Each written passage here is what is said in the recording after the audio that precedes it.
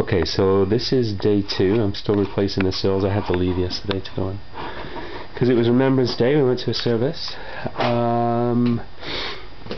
And this is, again, the northeast corner. I'm just about to put the waterproof barrier. I don't know if you can see that down there. It's just like a waterproof strip, asphalt strip.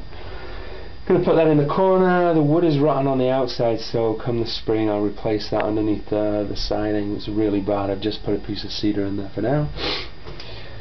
And I've left these little blocks of the old wood just to support it because we've got pretty high winds right now, so just wanted to make sure that the place didn't fall down.